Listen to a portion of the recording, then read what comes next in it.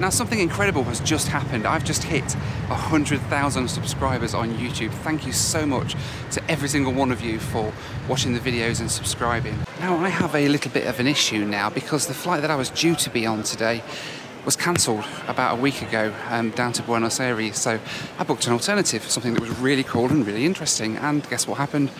That flight was cancelled this morning, so I need to get to Buenos Aires, so I've decided to come to Madrid because it's kind of home of all flights to South America, and see how on earth we can get to Buenos Aires. I'd just like to say a big thanks to Surfshark for sponsoring this video. More about their excellent VPN service later in the video. Right, so there is one flight tonight that has seats available that can get me to Buenos Aires in time for my connecting flight tomorrow. It's with an airline called BOA, Boliviana. They are the Bolivian national airline. So it's a flight from here in Madrid across to Bolivia, hopping across Bolivia and then down to Buenos Aires. Hola. Perfect. The lounge is Iberia Lounge. Oh, is it Velasquez Lounge? Yes. Ah, yes, I've been there before. That's right. Perfect. Thank you very much. Thank you. Bye-bye.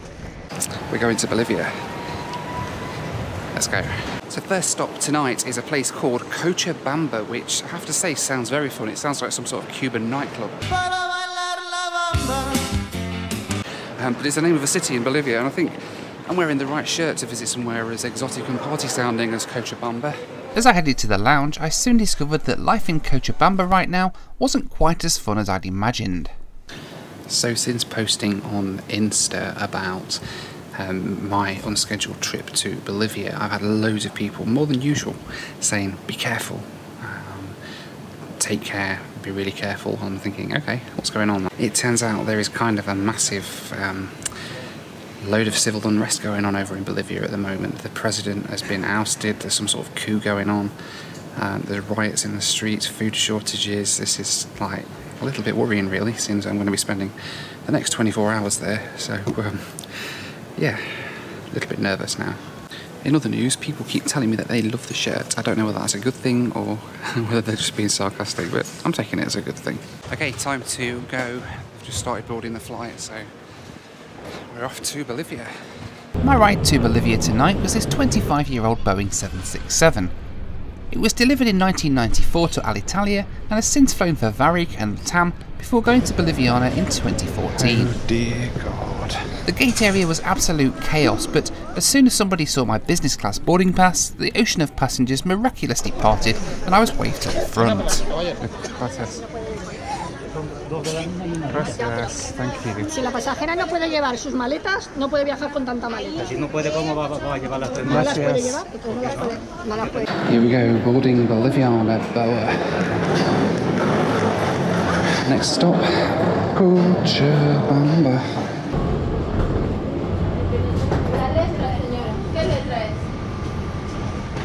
Hola, buenas tardes. Por aquí, por favor. Thank you. The business class cabin on the Boliviana 767 is in a 212 configuration with just 2 rows.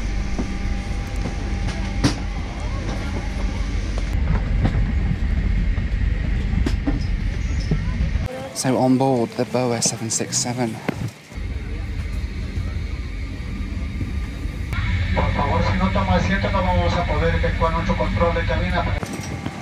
It's interesting how they've placed all the sick bags on prominent display on all the seats. How bad is this flight going to be? And safety cards relegated right to the back. There's the priorities, sick bag first, and consider how you're going to get out of the plane. Oh, and the entire row of economy behind me is full of screaming babies as well. Yay, this is going to be a great flight. I was handed out form number 250 to complete, which basically ensured I wasn't smuggling millions of pounds of cash or other substances into Bolivia. Right, doors closed. Doors closed. We're on our way. Fairly soon we pushed back and started our taxi out to the runway. 779 to the city of Cochabamba and connections. El cinturón se aprovecha insertando la parte plana dentro de la hebilla.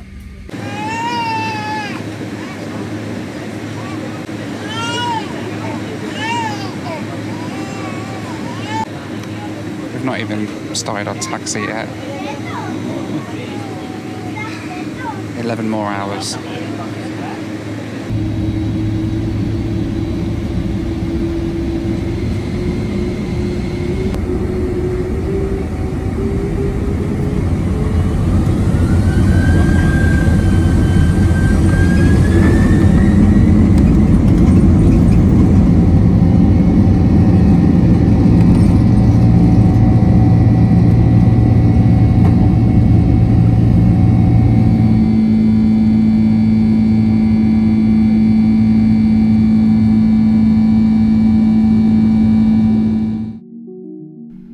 Our route tonight then took us across Portugal to cross the North Atlantic Ocean. We crossed the Canary Islands and Cape Verde before crossing the South Atlantic towards Brazil.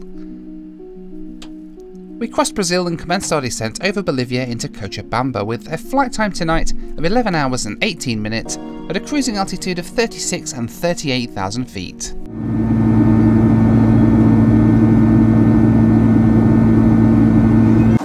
So update on the situation then, we are airborne out of Madrid.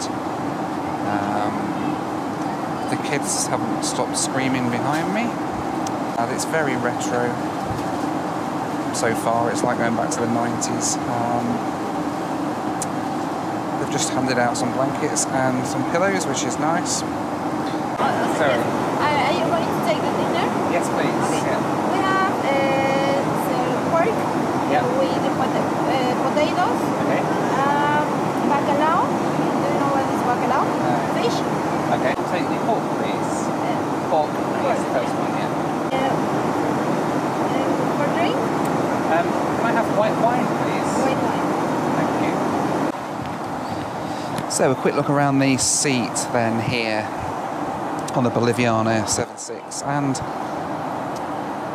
it's very dated, I think is the word to say. So down here we have the seat control. I use that word in the singular form because all it does is recline the back and lift the feet up, like so. We have what every airline from the 1990s needs here. Nice little ashtray. No idea what this is for.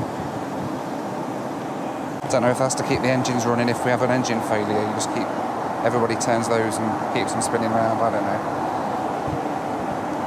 At the side of the seats we have remote control for the audio. Over there you've got the movie screen at the front of the cabin. Does it have personal TVs? No. Power sockets? No, we don't have those either. USB sockets? You're joking. No, absolutely not. It's not got much, and it doesn't lie flat either. It comes fitted with seat belts. Very similar to any other plane. We have our sickness bags. You even get a safety card. And something about the Zika virus, that's a worry. And these really cool sick bags. Did I mention the sick bags? But never mind. I'm going to try my best to get a decent night's sleep. It can't be any worse than Norwegian's premium economy flight, surely. The seats were fairly similar to Norwegian's premium economy, albeit without power sockets. The overhead bins were the original ones fitted to the very first Boeing 767s.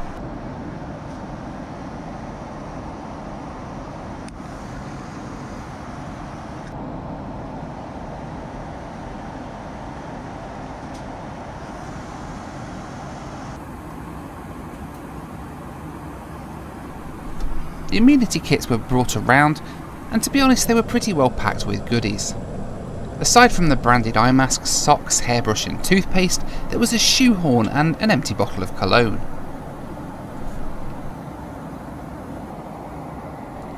The tray table couldn't exactly be called particularly flat, which meant that my dinner ended up being a little wonky. Aside from the undercooked potatoes though, it was a relatively nice meal. The pork was delicious, and hot bread rolls with butter are always a bonus. The white wine was pretty decent too.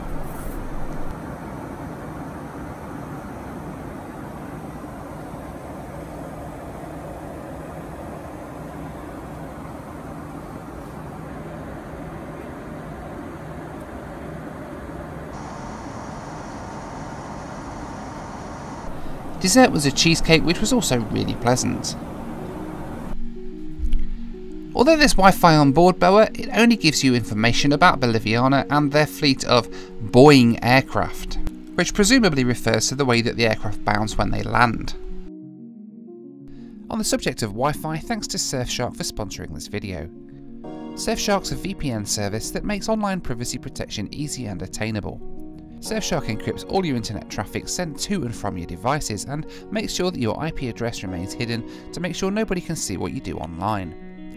On top of that, they block ads, trackers, malware and phishing attempts, and unlike other VPN services, you can use it on as many devices as you'd like at the same time. Surfshark helps you when you're travelling in 3 ways. It saves mobile roaming data and ensures faster browsing by blocking ads. It protects you from data thieves who seek for your passwords, credit cards, information, all while using public Wi-Fi. It also lets you access your favourite content online just as if you've never left home, for instance Netflix, BBC iPlayer and many more. Even when you're at home, it lets you access entertainment from around the world. For instance, you can watch shows that are on the US version of Netflix but not on the UK version. Of course, it's also great for protecting your identity online. Surfshark has a hack lock system which sends you alerts anytime your email address or password is being compromised.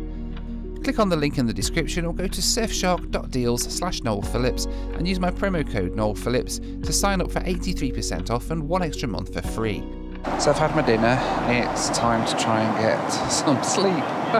What's that? I don't think I'm going to get any sleep on this flight whatsoever, but hey, let's see. The seat is not massively comfortable. This is as far as it reclines. Look at those seats in front of me. It just kind of semi-reclines, doesn't go anywhere near a flat bed, but we get spoiled these days, don't we? Think how people in business class used to have to travel 25 years ago, and just pretend you're back then. We land in about 9 hours. Let's see just whether I can manage any sleep on this flight. Good night.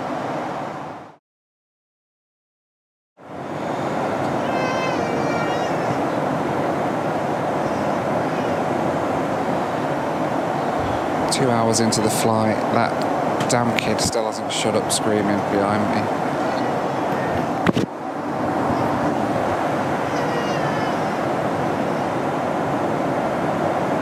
It's been going on now for about the last hour and a half since we took off. Right, so it's now 3 AM, about 5 hours left to run. Screaming baby seems to have stopped, at least temporarily. It's now been replaced by somebody playing a TV show or a movie on their tablet or phone at full blast with no headphones in.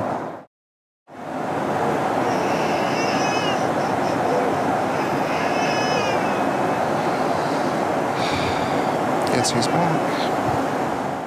About an hour now until we land. Just been woken up by the flight attendants.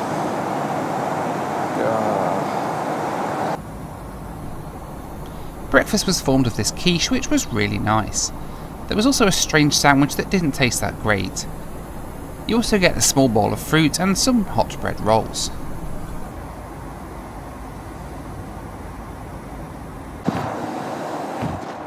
So just before I woke up when I was asleep, I actually had the dream that when I got to Cochabamba I went for a walk outside the airport and ended up getting shot at.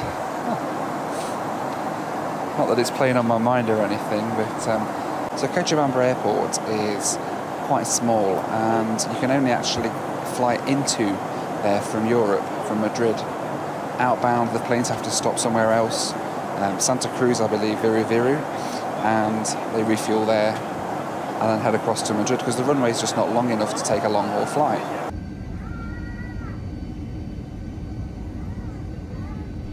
Pretty soon we were on our approach to the city of Cochabamba in Bolivia.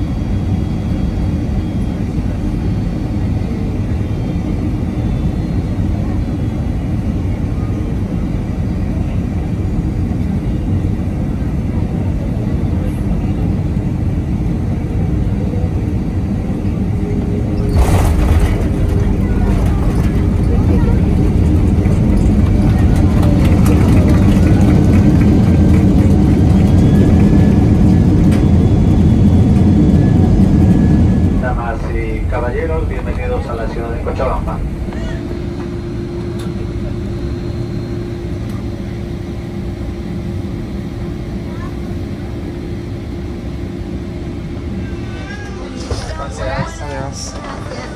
Gracias. Hasta luego, adiós. I followed the signs for transit passengers, which strangely just led me right to the back of the beginning of the passport control queue once again. The door was wide open, which seemed that it would be possible to just let anybody straight into the country without going through passport control. Transit? Yeah. I was soon found by an employee though, who directed me to go through customs to landside before re-clearing security. Wait. Yeah, thank you.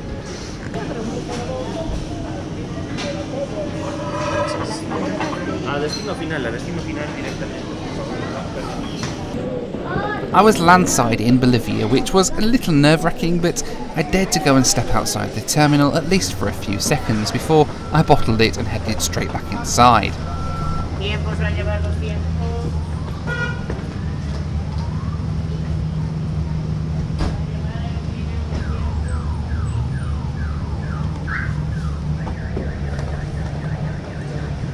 Once back through security, I headed for the gate.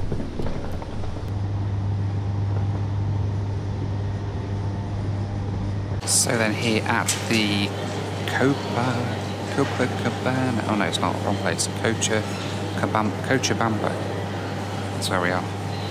Waiting for my next flight now. So next leg is a 737-300 Classic from here to across to Santa Cruz Viru Viru Airport, which is in the east of the country. I have to say, so far, I was a little bit nervous about coming here, but nothing is happening. It's just like normal. I even stepped outside just to say I've done it, and it's okay here at least. I mean, I imagine it's worse as you go out of the airports into the towns and things, but here at the airport, you wouldn't tell that there was anything going on at the moment here. So I'm a little bit confused now. My next flight is just a domestic flight, and yet I've just been stamped out of the country at passport control before I came through to this gate. This plane seems to be going from an international gate, even though I have to change planes in Santa Cruz. So I'm not entirely sure what the reason for this is. A little bit nervous because I've now officially been stamped out of Bolivia. But I'm taking a domestic flight, so what happens when I get to Santa Cruz and I have to go through passport control again, presumably to get out of Bolivia, actually, now for real. It was soon time to board my flight to Santa Cruz.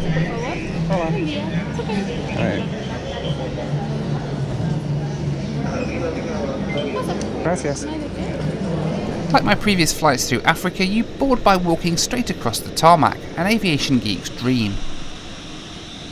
My ride to Santa Cruz today was this Boeing 737-300, originally delivered to British Airways in 1997 as registration number GOAMS.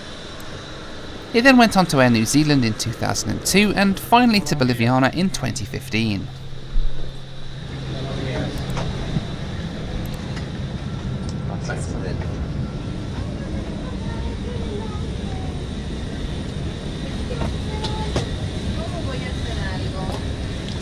Right, so on board, and legroom's pretty decent, quite a lot of space.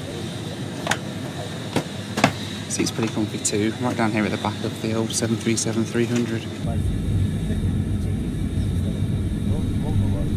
As we waited to depart, I was stunned by the sheer variety of cargo being loaded into the hold. There were huge bags full of plants, as well as numerous boxes of goods.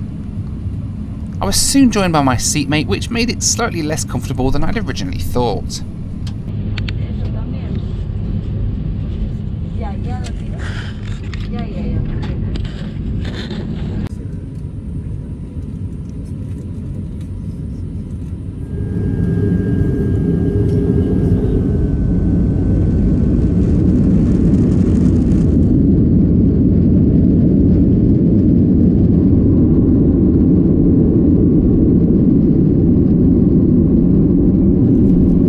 Takeoff was incredibly long today, considering that Cochabamba sits at almost 9,000 feet in altitude.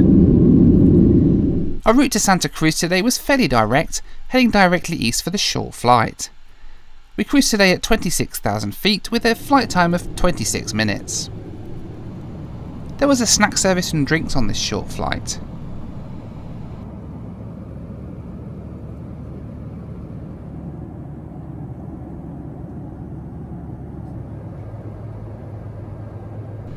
We soon arrived in Santa Cruz and flew directly over the airport before beginning our approach.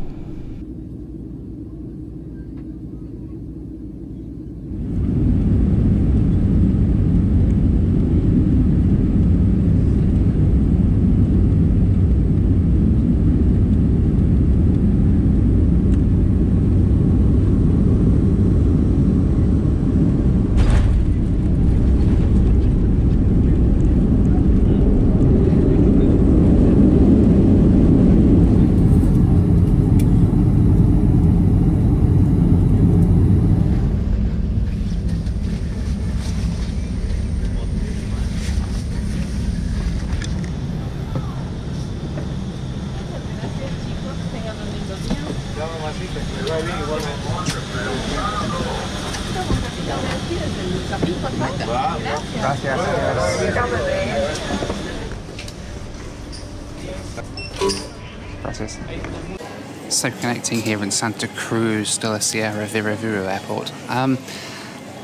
It was really weird. It's like a security checkpoint and you put your bag on it and it goes through and nobody's checking the screens. You walk through with all of your electronics on you, it sets the alarms off and they just wave you on. What is the point of that? I have no idea. Passport situation is fine. They just waved me through. They just asked if I'd been stamped out in Cochabamba, out of the last place, so, and I said yeah, showed them the stamp, and yeah, it was fine, straight through. So looks like they are starting to board. Next flight now down to Buenos Aires, so I'm going to head down. Next flight is on a Boeing 767, same type as the one I came over from Madrid on, but in economy class this time. So this will be the third product of BOAs that I've been able to try out. So that's the long haul business class already, the short haul economy class, and now the long haul economy class. So let's head down to the gate and see how it goes. Boarding was fairly confusing today as groups 1 and 2 were separated in the queue, but group 2 was strangely allowed to board first. Finally I was able to board and made my way down the jet bridge to today's ride. Speaking of which, my ride to Buenos Aires today was a 24-year-old Boeing 767, originally delivered to Royal Brunei in 1996. It's since flown for Air Mauritius, Air Algerie, Vietnam Airlines, Skymark Airlines in Japan, Varig, Gol and Nordwind Airlines in Russia, before finally going to Boliviana in 2016. It's had quite an interesting life.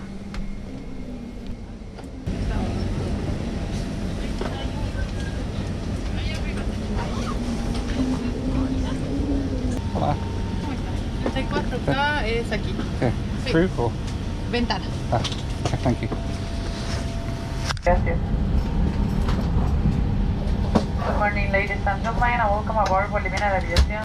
So last leg down to Buenos Aires, BOA 767 economy class. Look at the leg room.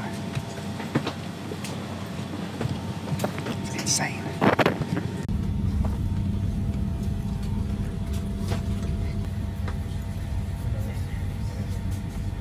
So if it wasn't hot enough already with the APU running, the APU's just shut down and lights out. The cargo was loaded on and it was soon time to push back for today's flight. I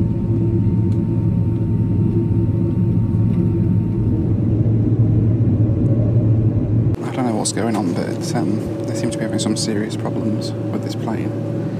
Push back, one engine started I think, but not the other.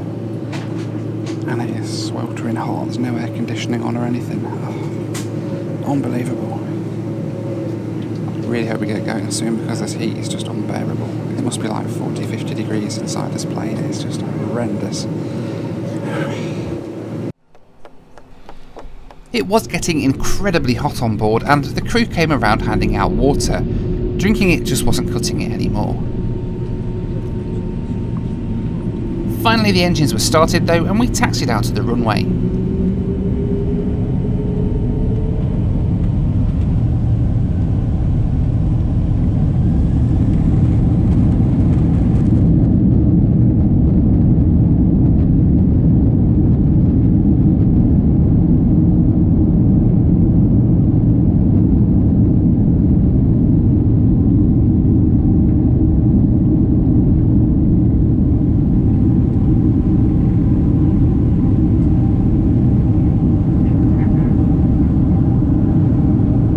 route down to Buenos Aires today took us south out of Santa Cruz, into Argentina and down towards Buenos Aires.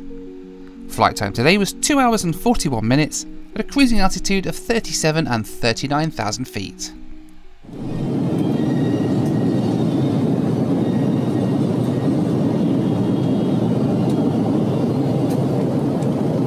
Now, I don't know what it is about Bolivians and playing movies out loud. I mean, do they not have headphones in Bolivia? Have they not reached this part of the world yet?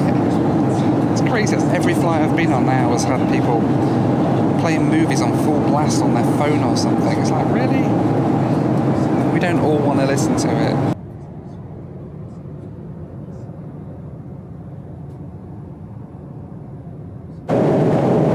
It's quite alright, actually. There's a ton of legroom. I mean, just look at that.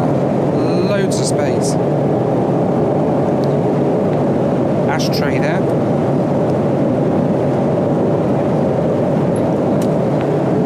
Still a remnant from the past. We have, if we look down here, the remote control for the audio, though there is no video playing at the moment. The seats do recline. A decent amount at the back here. Nice big tray table as well. It's alright, this. There was a snack service today of a sandwich and more cookies.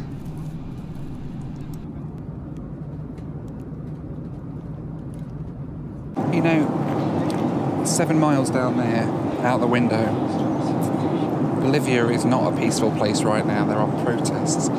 There are talk of a military coup. There is civil unrest across the entire country and violence everywhere. And yet this is the thing about flying. I'm sat up here on a plane just 7 miles above that, but it could always be another world. It's just, the world is just such a peaceful place at 35,000 feet, and it's why I love flying so much. It's almost like escapism, and I like that. Pretty soon we commenced our descent down into Buenos Aires.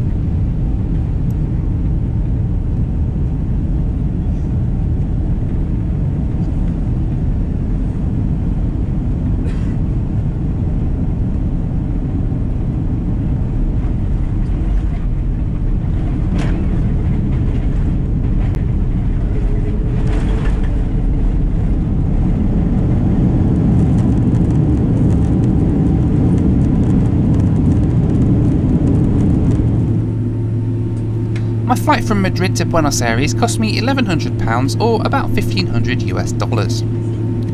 This was for a distance of 7,000 miles, making a cost per mile of 17 pence. Ser sentados y mantener los cinturones de seguridad abrochados. As we pulled onto stand, the APU issues continued as the engine stayed running and the power kept tripping and coming back on again for several minutes. Overall, this was a fun but exhausting way of getting to Argentina. It was really interesting to fly on Boliviana, and despite the moaning, I did actually enjoy my flight across Bolivia. The crew was so friendly, and every member of staff I met throughout the journey was so incredibly helpful. Yes, you could probably take this trip in luxury on Avianca, Iberia or LATAM, but would it be anywhere near as fun as 3 flights on ancient aircraft through an exotic country like Bolivia? Gracias, buenas tardes.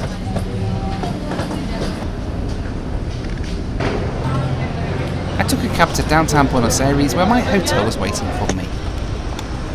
Gracias.